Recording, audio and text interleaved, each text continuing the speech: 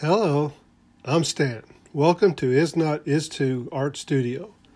Being that this is going to be a 3-part video, I don't have the finished sculpture to show you, so I'm making this sketch to give you an idea of my idea, which is a wall sculpture with a frame and some vines and a snail and a couple of butterflies, all made from metal. In this video, I'll make all 3 bugs.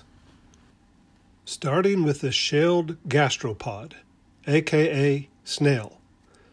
For his shell, I'm using 1-inch solid bar and 1-inch OD pipe cut at an angle.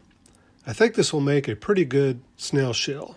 Not too small, yet not so big that it would require a lot of upkeep.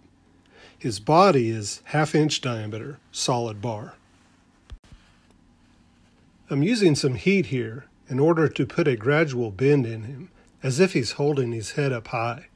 He's a proud snail. Then with some grinding and sanding, he's starting to take shape.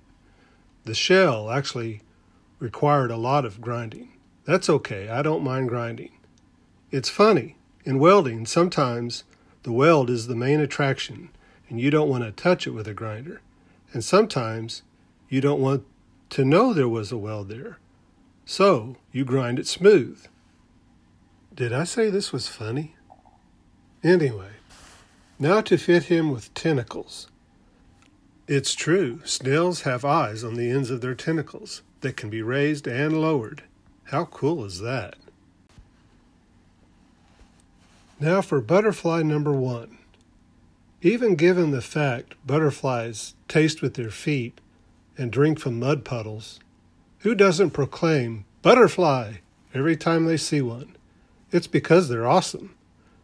Whenever I consider how the monarch can fly from Canada to southern Mexico, I'm just at awe of God's creation. Now mine's not any particular species. I'm just going to make them up as I go. Butterflies are insects. Yes, 6 legs. And they belong to a group of insects called Lepidoptera, which means scaly wings. You may not think about that when you see one, but it's true.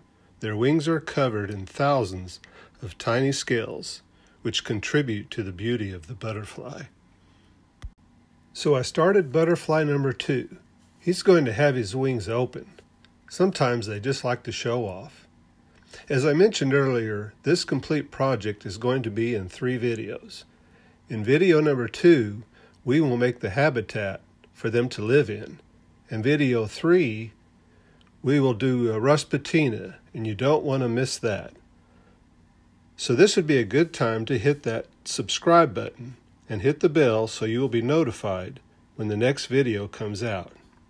Till next time, happy entomology.